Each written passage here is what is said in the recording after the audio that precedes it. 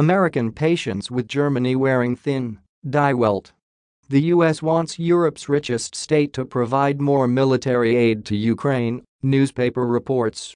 Berlin appears to be increasingly out of step with its allies across the pond when it comes to arming Ukraine, Germany's Die Welt daily reported on Thursday, adding that the issue is impacting relations between the NATO allies. The US allegedly wants Germany to take a more resolute approach towards military assistance for Kiev, it said. Last Sunday, the US ambassador to Berlin, Amy Gutmann, told the German broadcaster ZDF that she expects Germany to take on a greater leadership role.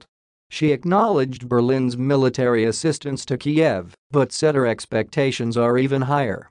"So far, Germany has done what we asked for," a US official told Die Welt on Thursday, adding that Berlin could be moving faster.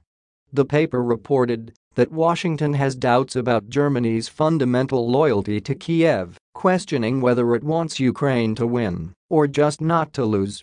On Tuesday, the German tabloid Bild claimed that US officials allegedly sent a diplomatic note to Berlin in which Secretary of State Antony Blinken supposedly said Washington would welcome a decision by Germany to send battle tanks to Ukraine while stopping short of directly asking for such a step. A spokeswoman for the US Embassy in Berlin, however, denied this claim, telling Bild that no such outreach was made.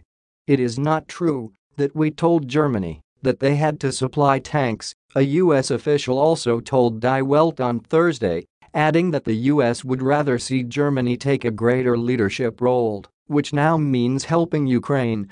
Last week, German Defense Minister Christine Lambrecht told journalists that Berlin would not be the first to send Western-made tanks to Ukraine when no other nation had done so. The reports of Washington's dissatisfaction with Germany's response came as Lambrecht announced a fresh weapons package for Kiev. The new batch will include 2 Mars 2 multiple rocket launchers and 200 missiles for them, as well as 50 Dingo armored personnel carriers, she told journalists on Thursday.